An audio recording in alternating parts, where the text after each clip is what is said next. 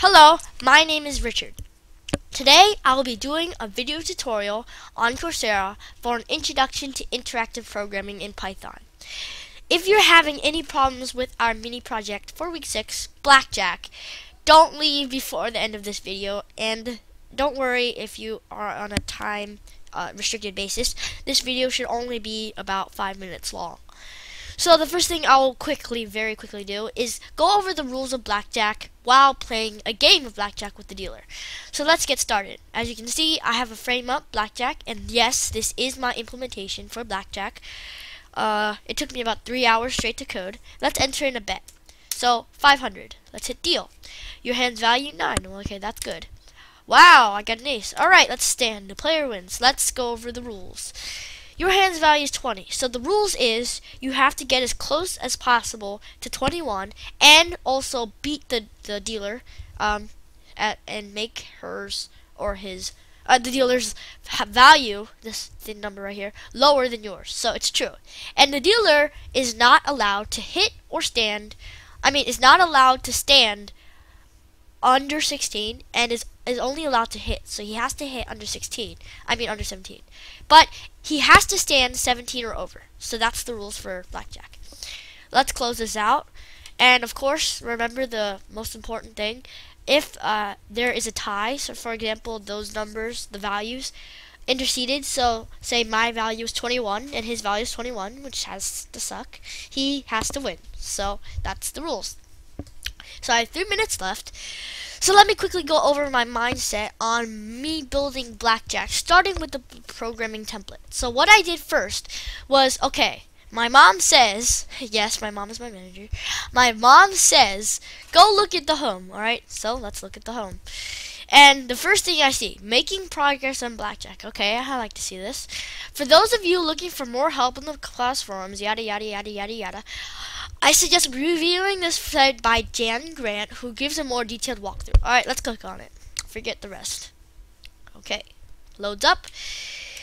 The reason that Jan Grant's thread is so important is not because of her tips. It's actually because of the way she structures her steps, so it gives you a nice guideline to follow while you're making this.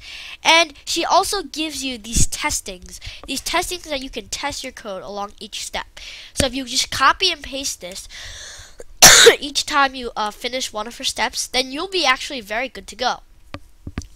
So all you need to do after reading this or following this is just look at the information provided. So you know we have suits, ranks, and values. The suits are clubs, spades, hearts, and diamonds. The ranks are each value that I was talking about, and the values is just a dictionary.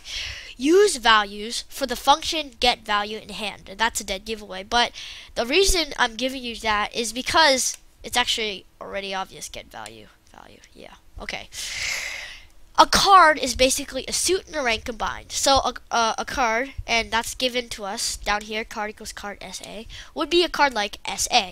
That's the ace of spades. And if you run this Blackjack template, okay, it prints out or displays the ace of spades on the middle of the canvas. So that is basically all there is to the given or the globals that are given. Next thing is the class card. So if you don't understand classes yet, or you don't know exactly how the self.suit or how the stir and the init work, watch my video while Opa Blackjack and classes. And there's a surprise in there for all of you, and probably you already know from the title. But watch that, and you should get a pretty good understanding of how classes work based on init and stir, and how the self variable works too. Now I have 30 seconds, so let's wrap this up. When I hit phase 2 in the programming, I immediately saw that the first thing is a draw. So I immediately ran towards the class card, and I saw, alright, let's copy this down.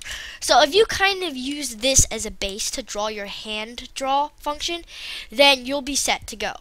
And remember, follow Jan Grant's, and not only hers, but also Professor Warren's week 6 tips. Those actually kind of helped me to start off the project. And that's basically it. Remember, if you have any problems, watch my other video tutorials. They should help you immensely. And all I can say is good luck on your mini project, and I hope you all do well. Goodbye.